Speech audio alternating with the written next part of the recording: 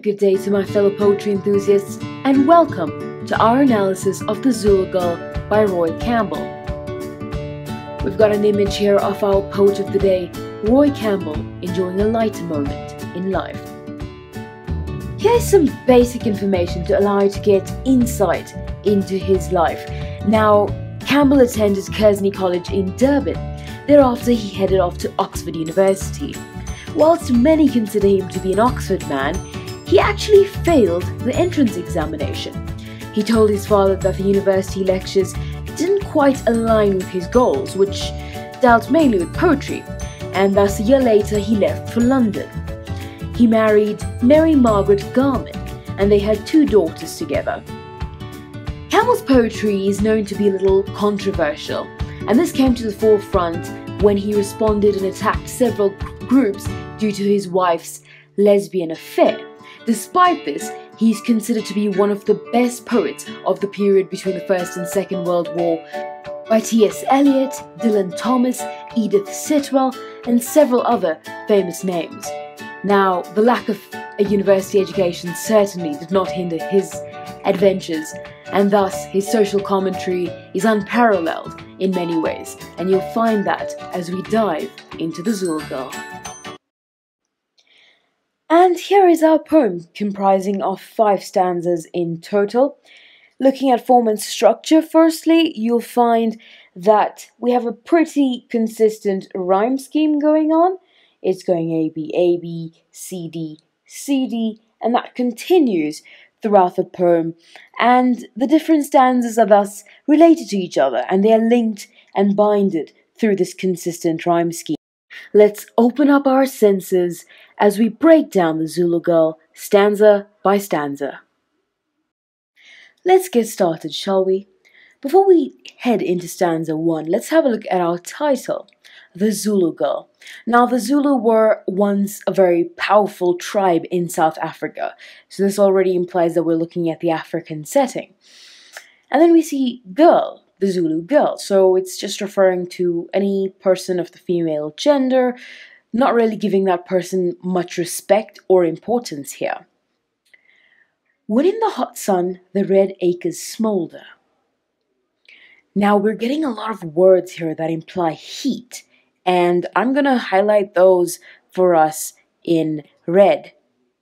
So in stanza 1, it's the hot up here, very obvious one. There's sun, there's red, this is the color of heat. The smolder. Sweating also alludes to a sense of heat. So now we come to the understanding that we are in a very hot, rural setting. And the color red is representative of the African earth, the soil. In our very first line, we also get our first metaphor of the poem, and that comes right at the end of the line with the smolder aspect. I'm going to mark out all our parts of speech in red, if you don't mind, and that is a metaphor, because the land is being compared to a fire that burns without flame, such as when, you just see hot coals that are glowing with different shades of amber. Now, this can burst into flames at any time. It's quite volatile, it's quite a danger to the people in its surrounds. So similarly, the land is so hot that at any given time, it might just burst into flames. Looking at the next line, down where the sweating gang its labor plies. Sweating again brings up that imagery of an unbearably hot environment. There's extreme physical labor involved. It also stirs up a sense of sympathy in the reader towards this girl working on the land and this group that we have here. Now, instead of seeing group, however, we see the word gang. And this is a very interesting diction here being used. It really suggests that the workers have no individuality and identity, and they're being treated like nameless laborers. They are being forced into this work. They have no personal pride or pleasure in doing this. There's no sense of satisfaction or achievement that comes from it. And they're really being lumped together in this sort of group of rebelliousness. A girl flings down her hoe and from her shoulder. So again, we see a girl. She's being referred to as a girl despite her being an adult. It's pretty impersonal. It's showing very much a lack of prominence. And this is really a consequence of apartheid where people of the African nation were not afforded much respect. And also the word, again, girl, resonates with our title. Flings. She doesn't just throw it down or toss it down. She doesn't drop it. The word flings is really giving us this impression that there's a lot of impatience, there's defiance in her actions, and she does not wish to be subservient to the authority that is controlling her. Her hoe, again, okay, that implies that she's working in a field, she's harvesting, and from her shoulder unslings her child, tormented by flies. Unslings is used as a powerful sound device. Now, she unslings her child because she carries her child on her back while she's working, so this shows that she's forced to look after her child herself, despite, this labor being so intense. She has no choice but to bring him along. Even this little child is tormented by the flies, which shows that even the youth, even the innocent, suffer in this situation due to the powers that be.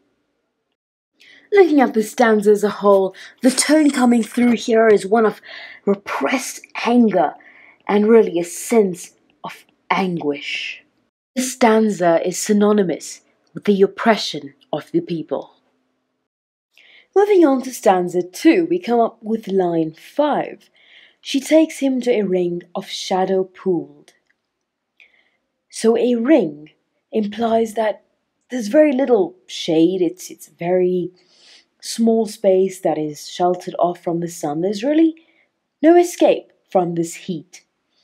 Pooled is again interesting use of diction, and there's quite a bit of irony to that because pooled is usually associated with water and quite a cooling effect, and that contrasts greatly with the image of heat. But ironically, there is really no escape from this heat. By the thorn tree, purpled with the blood of ticks. So this thorn tree again, this shows us our setting, our African rural setting. And usually the thorn trees were used for the ticks and fleas to be rubbed off onto. And here these trees are providing a bit of shade as well.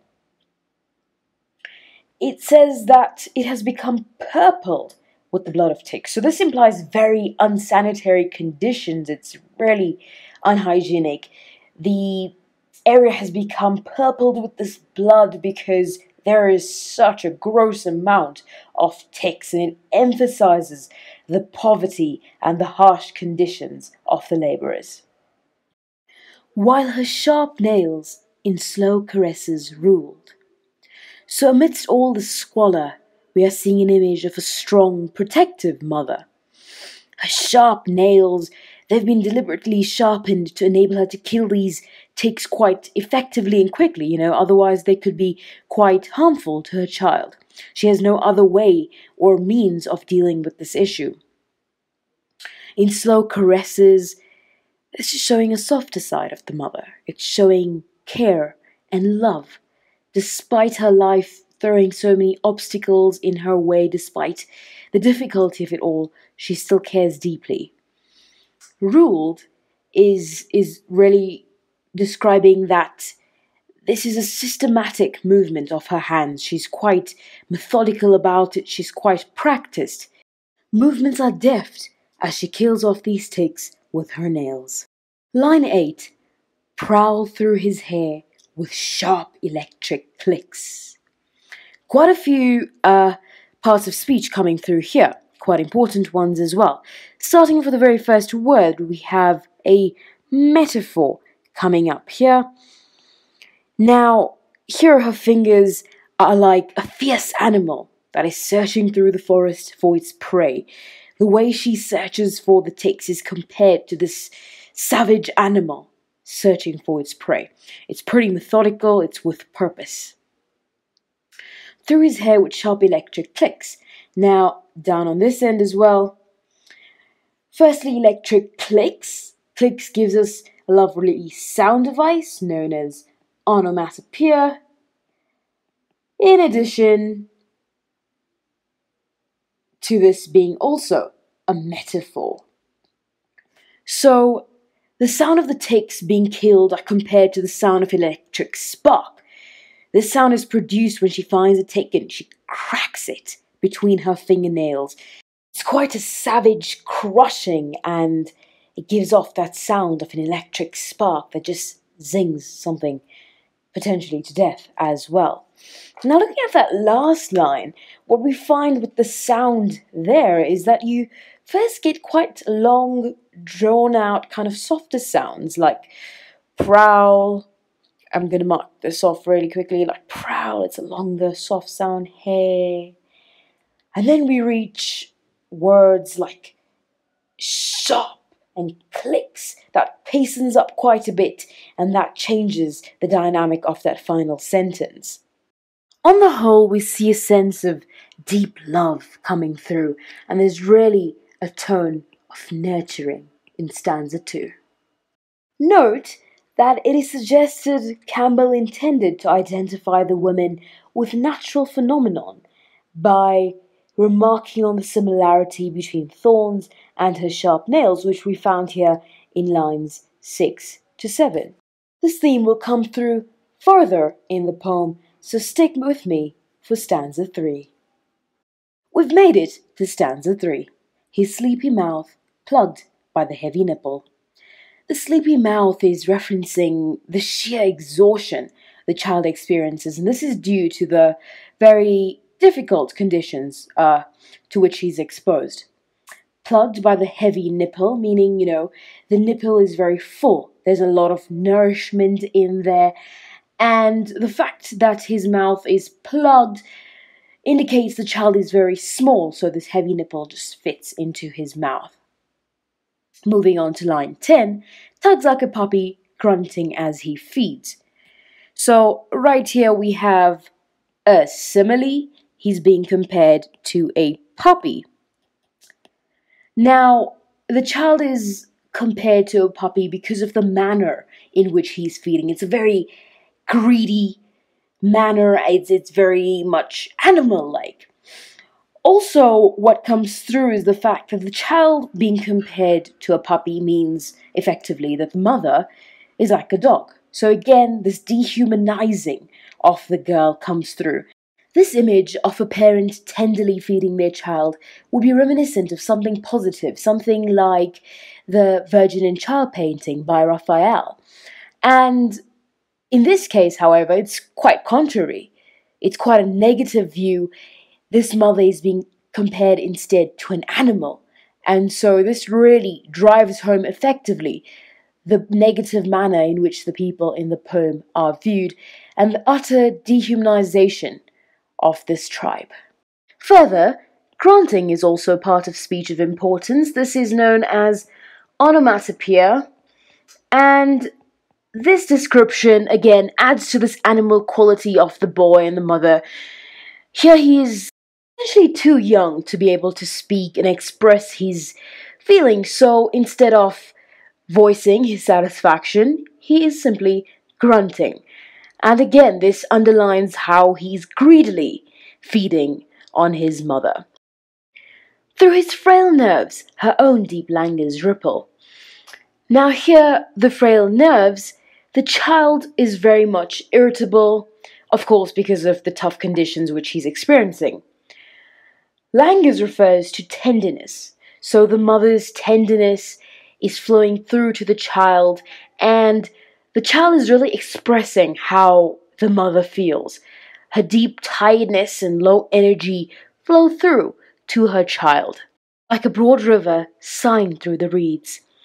Again, another simile, and sighing. We get more onomatopoeia coming through, lovely sound devices. So, here this simile, the milk is flowing from the mother to the child, and this is compared to a river that flows slowly, and the sound sighing of the water as it moves through the reeds represents the satisfaction of this baby. A river now is usually associated with sustenance. So not only does this child take in physical nourishment, but he also feels safe and protected in his mother's arms. This image is quite effective because the oppressed, as you will find, are hungry for freedom and justice. They are not quenched or satisfied quite yet. So this stanza really foreshadows democracy, the time when they will all be nourished and satisfied and feel quite safe, as the boy is in this case. Stanza 4. Let's do lines 13 and 14 together. Yet in that drowsy stream his flesh imbibes an old, unquenched, unsmotherable heat. So yet indicates that it's not only the mother's languors that the child is absorbing, he's taking in much more. And if you see here, an old, unquenched, unsmotherable, again, this is almost like going back to our imagery of heat. Except here, this image of a creek displays that the child absorbs the strength of the Zulu nation. There is lost pride and knowledge of the Zulu warrior spirit still present in his genes, and he's taking in all of this. Here you'll notice quite the change from stanza 3 to 4. In stanza 3, we encounter the child feeding greedily, and he was grunting with satisfaction. It was quite a strong physical image, and now in lines 11 to 14, there's a lot more psychological calmness. The mother is more calm, perhaps because of this unsmotherable heat. The curbed ferocity of beaten tribes, the sullen dignity of their defeat. So, who are the beaten tribes? This refers to the African tribes that were forced into submission during the colonial times, and you can still see that they've had this sullen dignity. Despite their current oppression, they are still ferocious, and they still keep their heads held up high. There's quite a sense of resentment here, deep-rooted resentment. There's repression. Her tribes, though curbed and beaten, still maintain their self-respect. Here you'll notice a change of tone. So initially in this stanza we had harmony and languor, and now there's violence and aggression. And if you look up here, you'll see the curbed ferocity of beaten tribes. Those are very hard sounds, and this indicates aggression, referring to words like unquenchable and unsmotherable, portray Zulu men who cannot be stopped. They've got courage, they've got zeal, and nothing can block this energy. In effect, the Zulu Girl is becoming a symbol of something more powerful. There's a change now. She's no longer just one singular girl. We are looking at the tribe as a whole. On to our final stanza for today. Her body looms above him like a hill. So up here we've obviously got a simile, a little comparison. The mother standing over a child is compared to a huge hill that protects a village. She's much more stronger and imposing than she was at the very beginning when we met her in the field. She's now representing the mother of all oppressed children. She is shading and protecting this village that breeds the future generation that is going to be their key to freedom. Within whose shade a village lies at rest. So again, she's protecting this village, and they were lying at rest. Now this is quite prophetic of some looming confrontation and a change. Here you'll see this hill, and you see this shade, and you see this cloud, all pretty much natural elements with which the mother is being associated. It says, within whose shade a village lies at rest. So the village is being protected by this mother. She's an imposing figure right now. She's no longer just some single exploited laborer in the remote areas harvesting in the heat. She's so much more. She's ready to battle and survive. She is breeding the future generation. And so this lying at rest aspect really comes across as being prophetic of some looming confrontation. It becomes a little more ominous down here, doesn't it? or the first cloud so terrible and still. Now this is, of course, a metaphor, and the mother is now becoming a cloud. One cannot predict when a storm will arrive, and in that same vein, it will be the same with this woman and her tribe. They are gathering strength, they are building up with their younger children, and one day they will unleash a huge storm on the people, which will bring change. I'm going to go to the next line, that bears the coming harvest in its breast. A very key word. So what we see is the cloud is terrible and still, suggesting violent storms are coming, but with the prospect of a welcome harvest. Now this harvest right here is very important, as I said, because it represents their freedom. That is the harvest. The harvest from this cloud will be freedom from oppression. There's a revolution coming from the breast of this woman. The tribe will be able to reclaim their dignity.